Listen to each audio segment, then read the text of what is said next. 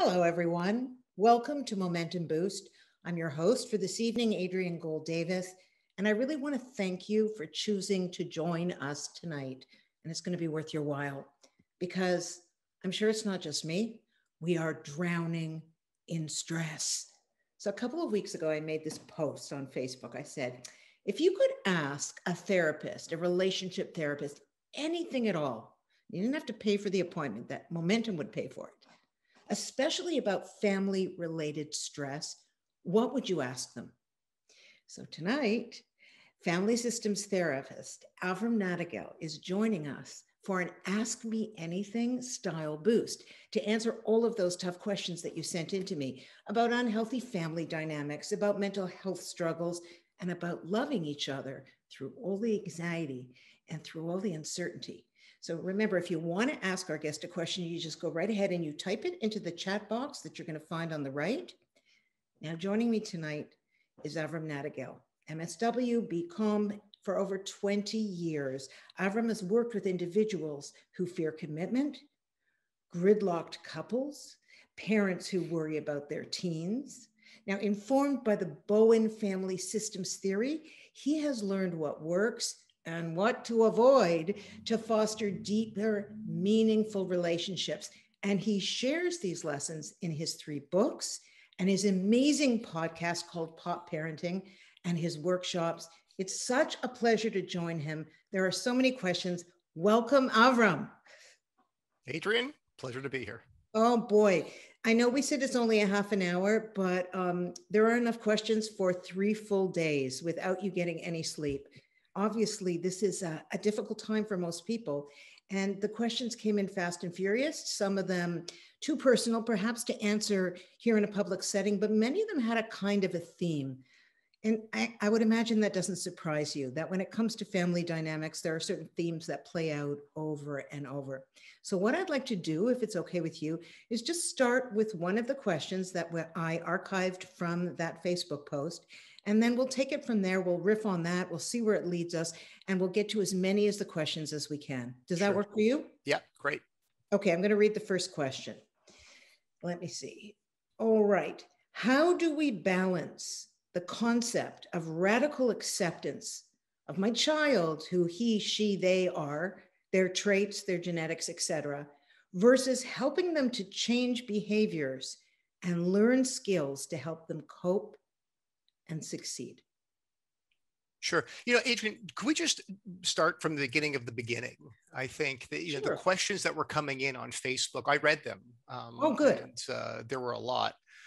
I think something happened during COVID, and we spoke a year ago about this, right? We were talking about where were things going to go, and it's been a year.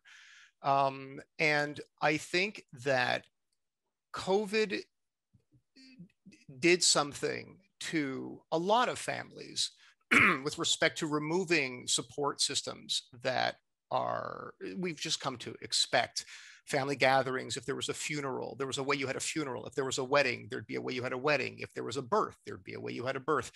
And all of those rituals and all of those customs were upended. And I think that in one way, we had a lot of togetherness stuff with if you have kids and your parents, everybody was under the same roof together a lot, locked down, right? And on the other hand, there was a lot of distance and disconnection from extended family and what have you.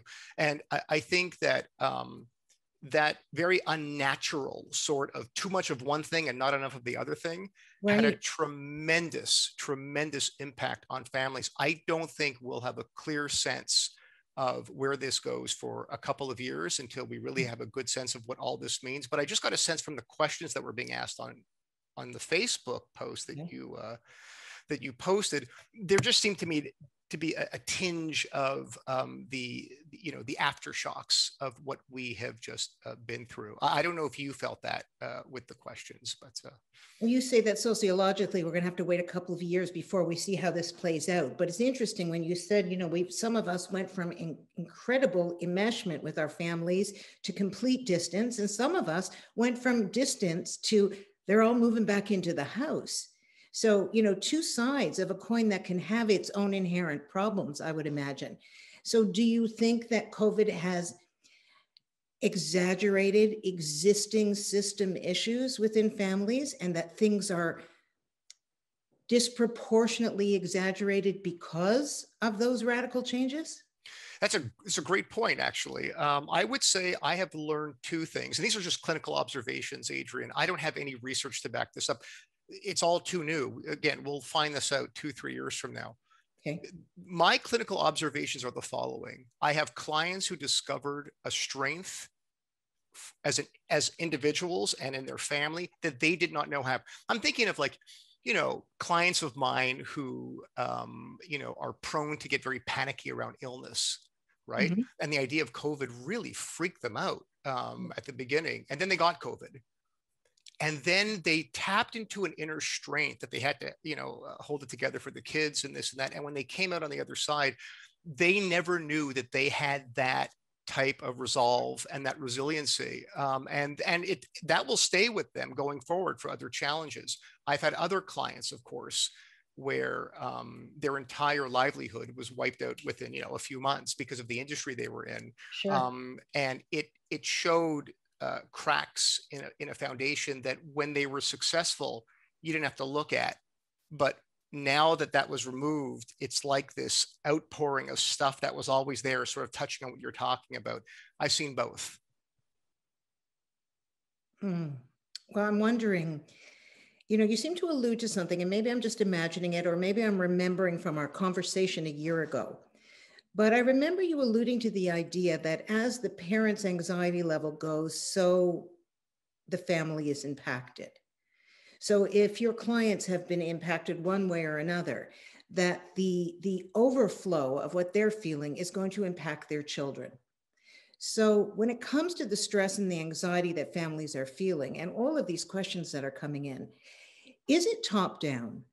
Is it the parents' responsibility to manage their emotions in order to prevent their children from acting out? Or do children sometimes act out and it has nothing to do with their parents? I mean, one of the questions here is, my whole family says I'm the cause of their stress.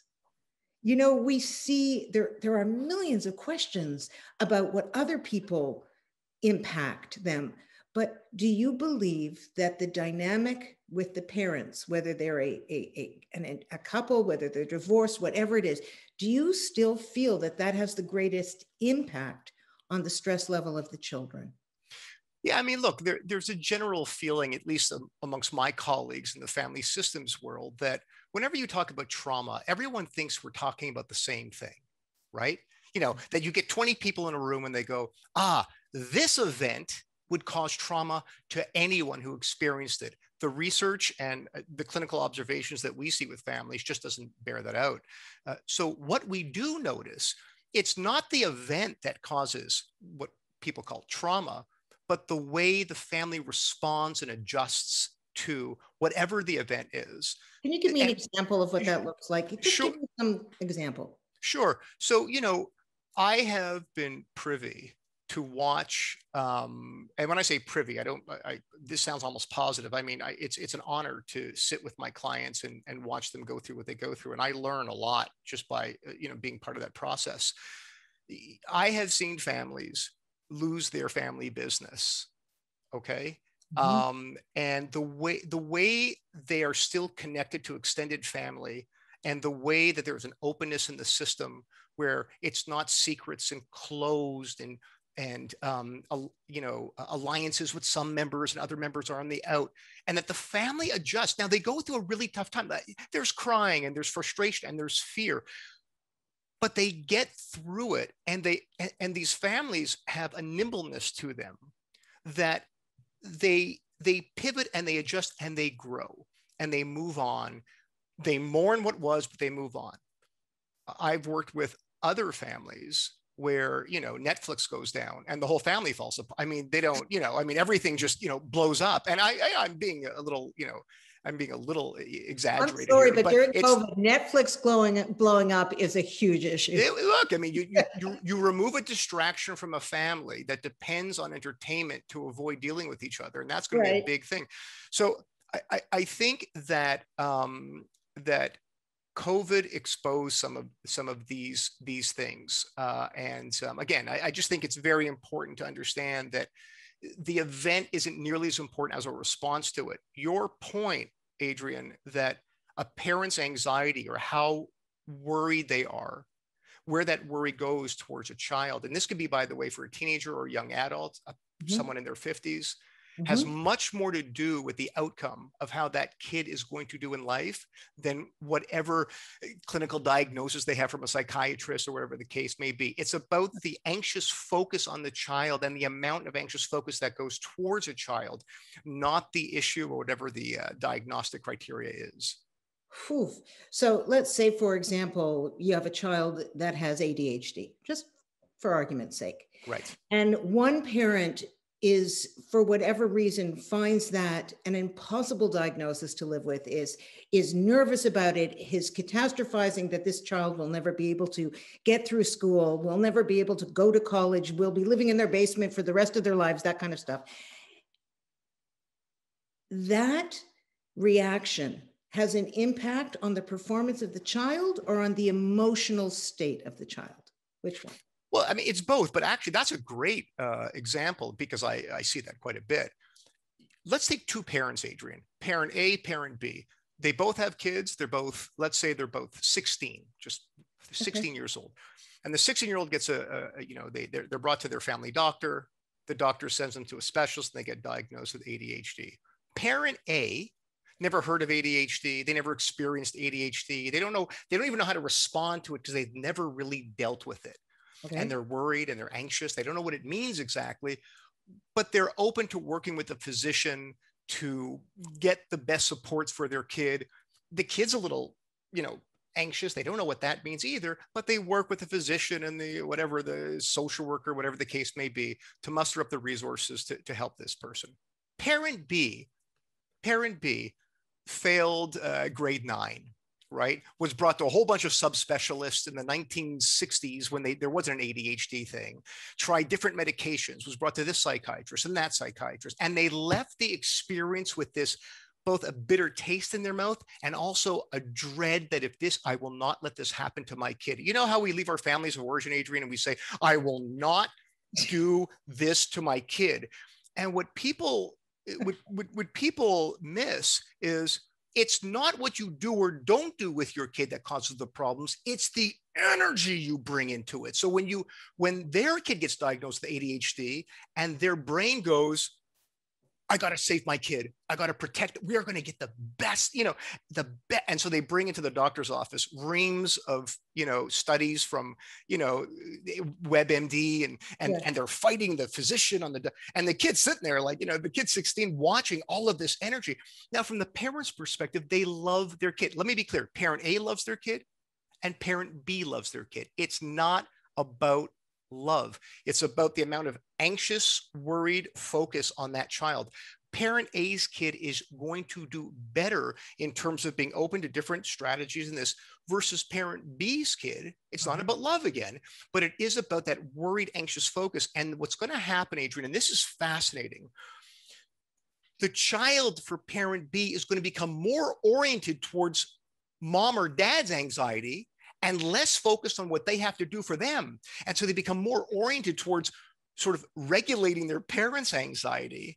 And this is, Adrienne, young people in their mid-20s, late 20s I work with, where they're really struggling with how to pick a partner, right, to marry and what kind of job they want. They've spent their whole lives oriented towards regulating their parents' worry and anxiety. Oh my goodness. And not their own. And so they're stuck in this gridlock pattern of sort of looking over their shoulder for helping mom and dad. And it sounds virtuous and it sounds lovely, right? Because you worry about your mom and dad and they worry about you. But it creates this reciprocal sort of stuckatedness of worry and anxiety. So okay, I get it. But somebody just typed in here, well, if the parents need to hold it together for their kids, where are we supposed to get our outlets? So what I'm hearing you say is that if a parent can regulate their own anxiety around anything, then that will have a better outcome for whatever's going on with their child. However, some adult parents, for all the love and effort in the world, can't seem to regulate their anxiety. Can you fake it till you make it, or does a child pick up even on the faking? So I am not one who believes you can put a whole bunch of cosmetics on a zit, on an emotional zit, on Right. acne. Well, you remember when we were in high school and you had a pimple and you put on 5 inches of Oxy 10 and all your friends were looking at you like they don't see the pimple, but they see they see 5 inches of cover up. So I don't believe that you can do that. This fake it till you make it. But here's what I think is important, Adrienne. First of all, if it took, let's say, 3 generations of anxiety passing down to a family to land in our lap. I'm a dad with 3 kids. Okay. I have my red hot buttons too. So if it took 3 or 4 or 6 or 10 generations for me to be programmed to get anxious in very specific ways with my children, how long is it going to take me to regulate my own anxiety and learn the tools to be a calmer presence to my 3 boys than my father was to me? So some people might say, I have colleagues of mine, let's say more in the behavioral world, who say, yeah, you can maybe do it in a weekend. I'm not so sure. I think that if parents walk into this with the idea of, I'm going to make a project out of myself, not my kid, meaning that the focus is going to be on me. I am the project. My child is not the project. I am the project. Okay. Then it's a lifelong process. I'm not a Freudian, but Freud did say this. The process of dealing with one's unconscious processes is a lifelong process. It doesn't happen over a weekend. And so, look, I have empathy for the parents who are saying, okay, this is all nice, but you know what? My kid's going to university next week and they're having panic attacks. It still comes down to the same thing.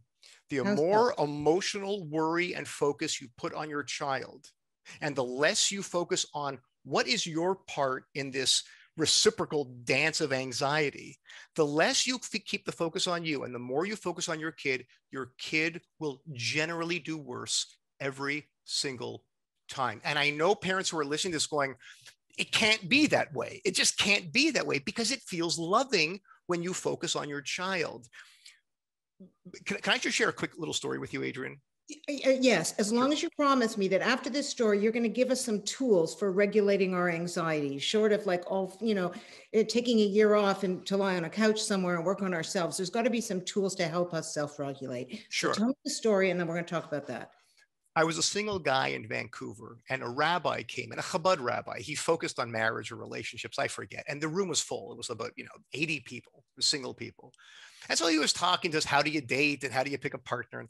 And so as he's talking, he walks over to a guy. It was great.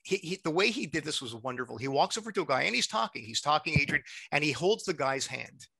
Again, they don't know each other. He just very casually puts his hand on the guy's hand and he's talking and then he stops. It was wonderful. He stops and he turns to the guy and he goes, repeat what I just said. And the guy's like white like a ghost. And he goes, you couldn't hear anything I just said, could you? And the guy was like, no. Why? Because you were holding my hand and it was super, super awkward. Right? I just kept thinking, why is this rabbi with a big beard holding my hand? And he goes, right. And it's the same thing. And his message was, it's the reason why you don't want to get too physical when you're dating, because as soon as you get physical, you're not able to really reveal character and the deep emotions. And it's the same thing with anxious focus. If my mother or my father is anxiously focused on me, for whatever the reason is, I can't focus on what I need to do. Whether I'm 14, 19, 34, 52, I can't focus on what I need to do to tap into my strengths and do what I need to do to solve my problems. And one last point, Adrienne, I think it's very important. I think what's important. Did I make a mess? Just a public service announcement. Sorry, kids, to my children, just sorry. That's all. Okay, go ahead. Look, not that they're watching. Adrienne, we're all work in progresses. I mean, I don't, you show me a parent, by the way, who's figured this all out. I want to co-write that book with them because I'll finally make a killing.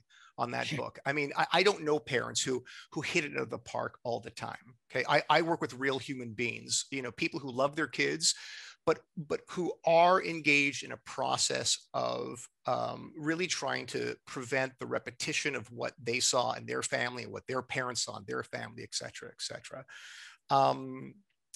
So you know what you said, I'm going to stop here because I think that you wanted to pivot to other questions or comments. Where do you want to go with this? You know, I mean, I love that story, by the way. I love that story. And the whole, as you were speaking, I'm thinking this guy's probably freaking out because this dude's holding his hand and he doesn't hear a word he said. Right. And I can see the equivalent of that with our children. Give me a couple of tools or ideas, but, you know, do them through one of the questions. Okay. So let's do that because I know people want to be heard. Well, interesting, because you just related this. How do you keep your teens from stressing with college applications when that's all anyone talks about? Parents are almost as bad as their children, their teens. Yeah. So I heard a colleague say something once, Adrienne. I never heard this term before, and I just think it's a wonderful term. I use it all the time now. And I'm not going to reference what she was referring to, but I'll just say the term. Okay. She called what I was discussing a collective psychosis, when everyone is crazy. You know, I happened to work many years ago on an early psychosis team. And when you have someone who's in a state of psychosis, okay, and they're talking to their friend on the wall or whatever, there's no reasoning. You know, you might want to say to them, a green therapist would try to, rationalize that there's no one, in the corner of the ceiling that you're speaking to. You realize very quickly that's not going to go anywhere because the person sitting there is going, you don't hear me, what I'm trying to tell you right now. There's no rationalizing that. When you have an entire culture in a collective psychosis, right, it's very tricky. So when you say all parents are worried about this, and we read that, we're not going to get into the details, but that thing in Hollywood where Hollywood actors and actresses were paying universities to accept their, that's what I would refer to as a collective psychosis, meaning that it's a swirling anxiety. And by the way, God bless these parents. I mean, they're in it, right? It brings up a lot of stuff. What I would say, though, is that first of all, to recognize that part of this is a collective anxious process, and you get an option whether to partake or not, meaning that you have to, first of all, check in with yourself in terms of, if I go onto a Facebook group for parents whose kid, I don't know, whatever, let's make this up, a group of, parents whose kids are trying to get into Yale, for example, and it's just reams and reams of people complaining and tutors they're getting and all this kind of stuff. And you get off, you get off the Facebook group and your blood pressure is whatever, and your heart rate's 120 and you can't think straight. Okay. That was not of assistance to you as a parent to your child who's probably also anxious. The role of a parent is to dial down the anxiety, to help your child think through their own problems. That's number one. And if you can't do that, right, then you have to move the focus more onto, do I even know when I'm anxious? Do you even know when you're not a resource to your own kid? A lot of parents don't know. Adrienne, when I sometimes have a parent and a child in my office, I'll ask the child two questions every time. The questions are this. Number one, when is your mother most helpful to you? Number two, when is she not? Wow. And if the anxiety in the clinical room is low enough, the kid will say something like this. First of all, they'll look at their mother and then they'll look at me and they'll say, look, my mom is not helpful to me when she tells me 20 times to do X, Y, and Z. And the mother will laugh, right? And then the kid, the kid will say, but my mother was helpful to me 3 weeks ago when she did X, Y, and Z. They know, the kids know. And generally it's always when my parent is not anxiously focused on me, I do better. And when my parent is anxiously focused on me, I do a little bit worse. I want to get away from that.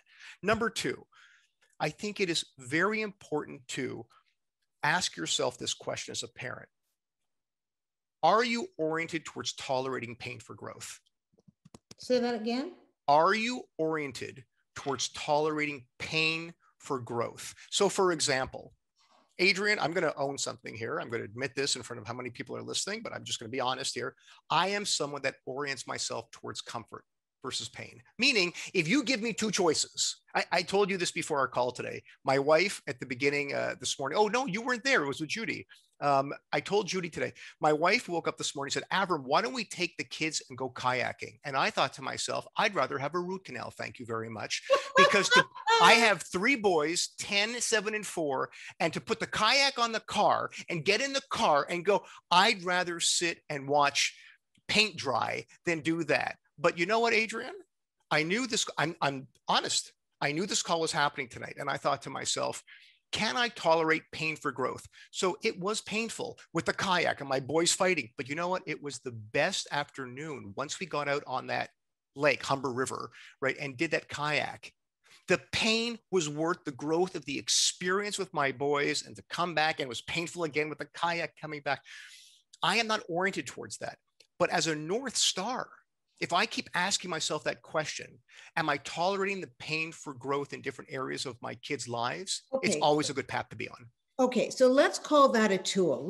Call that tool, fundamental tool number 1, is to make a commitment to yourself to go against your grain if you are not the sort of person that tolerates pain for growth, and to say to yourself, I am willing to do hard things. I can do hard things. I can do things that go against my grain in the interest of growth, my own growth. The second tool is to, when you're feeling hyper anxious about your child or someone else, is to the second tool would be to turn the attention onto yourself.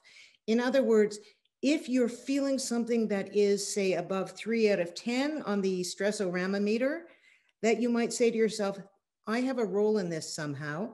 I need to take first a look at myself so that I can reduce my own anxiety in order to be able to be of assistance, even passively, to my child. So those are 2 things that you can do when you feel yourself spiraling out of control. Give me another thing that you can say to yourself or do that can help put this willingness to, because I think anxiety, I don't know if it's Freud or Jung, I can't remember who said it, that said that neuroses is always a pale imitation of suffering, genuine suffering. Do you remember who said that? That people who weren't willing to suffer, I think it was Jung, you're not willing to suffer, so you develop neuroses to cover up the original wound. So I wonder if anxiety is another way of not wanting that pain that can lead to growth, trying to push it off. Well, look, I think it's, Adrienne, I really do believe this is a family of origin thing. And what I mean by that is either you grew up in a family where you saw your parents tolerate pain for growth spiritually, financially, in their marriage, or you grew up in a family where your parents oriented towards comfort over growth. And this is where, you get into debt because you spent, you regulate your emotions by spending, eating, having an affair. We grow up in 2 families, really, when you think about it. And yes, it's a continuum, but generally you either grow up in a family where you heard your parents on principle make decisions and tolerated pain for growth, or you grew up in a family where generally your parents oriented towards comfort over pain and you never really developed the skills. For those of us who grew up in families where there was more comfort over pain, it's going to take a lot of work. So here's my third tool for you. Now, I love this one. I do this, by the way, for myself every day. It's something I recommend to my clients as well. And by the way, for your listeners, I can send some data and some research about what I'm going to share with you now, because it's going to sound trite, but I think it's actually quite deep. Okay. I call this keeping a prediction journal. A prediction journal. And this is how it works. The general idea, sorry? I'm just going to type that into the chat. The general idea, Adrienne, goes something like this. The more anxious we are, the poorly we are at predicting our own experience in life and those we love. So the more anxious we are, we assume the experience is going to be like this, or we assume the person we're getting together with is going to do X, Y, and Z, and we're wrong. And then what happens is, because we predict wrong, we act as if it's true, and then we create a self-fulfilling prophecy. And then we go, I'm right, but you weren't right. You predicted wrong. You acted on that wrong prediction. And then your kid is actually rebelling. And then you're thinking, the problem is in you. So here's what you do. You take a journal and you take a pen. And let's say, Adrienne, I'm going to throw this out here. Okay. So someone's listening to this call and they think, this guy Avram's talking about making a project of myself. Okay, big shot. I'm going to try it. I'm going to try it next weekend. My kid has to submit his college application for Harvard or something. Generally, what I do is I sit down with a cup of coffee and I hover over them and I watch them to make sure they submit their application on time. Let's say that's what they do, right? And then we get into a fight because my son always tells me, I don't like when you're breathing over my back. Okay, so I'm going to make a prediction. I'm going to predict that I am not, so you write this down. I am not going to hover over my child at 10 a.m. and I predict they won't do their application. That's my prediction. They're not going to do their application. And then what you do is you write a quick sentence, just why. Just, share with your reasoning. And the reasoning is because if I'm not hovering over them, they're going to be a bum and they're not going to do it. And you write it. And then you do, Adrienne, you take your journal, you shut it, okay? And you go about your life. And then Sunday comes, right? And then you observe. You shut your mouth, you become a scientist, and you observe the process of what happens in your home. And then you open your journal on Sunday night and you write down your observation. Now, your observation might be correct. My son smoked weed all day and played Nintendo. Ha, Avram's a jerk. He doesn't know what he's talking about. I win. Good for you. And you're right.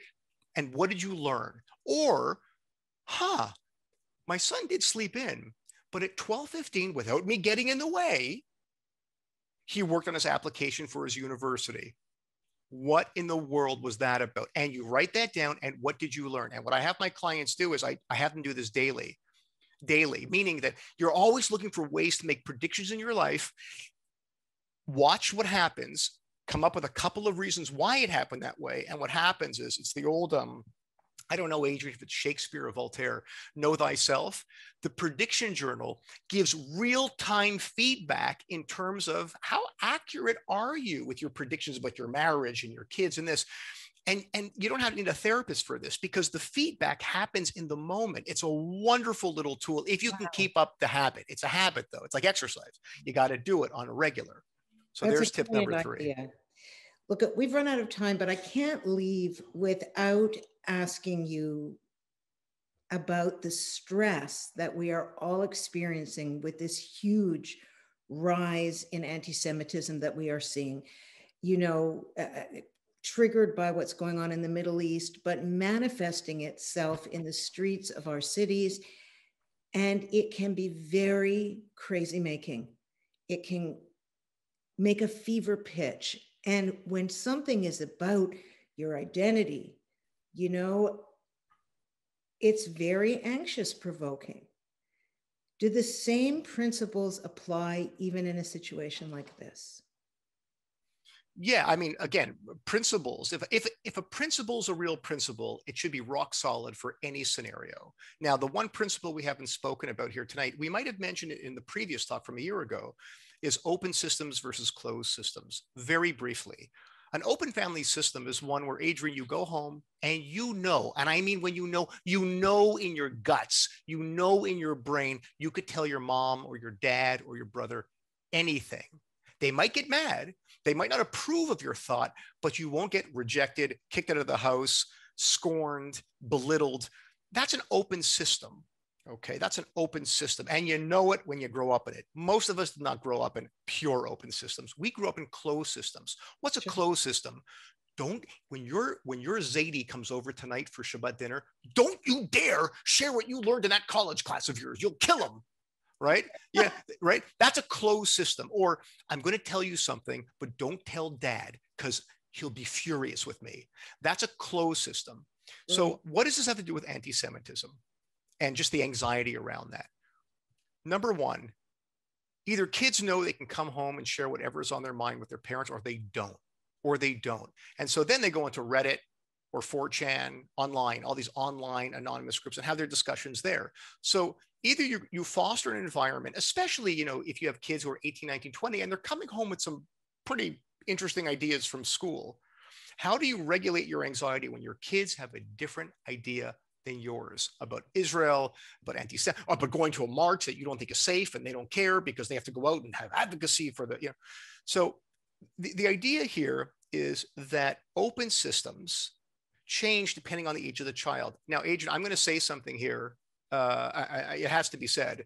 I was very active in advocacy in the early 90s in the Jewish community in Montreal. I never feared for my physical safety. Never feared for my physical safety. I don't think that's true, what I've seen over the past couple of weeks. So I have to say, if a parent said to me that they are not comfortable going to marches based on what they're seeing, I could appreciate that. I think the number one role of a parent is, and I mean this not just as a parent, as human beings, but animals, is to protect your young. So I think the first thing is physical safety. We have to protect ourselves as a family first. Community would be second. It's first, you have to sit down and you have to think, how can I protect my kids? So I think that has to be said. I think physical safety is something I'm not so sure we spoke about in the early 90s. It is now. Barring that, again, to have these open conversations with family members who have different opinions, and for the kids to know that there is no wrong idea and that we will all be okay, even though we might share different thoughts about this. And if you're anxious, you can say it. And if you're not anxious, you can say it.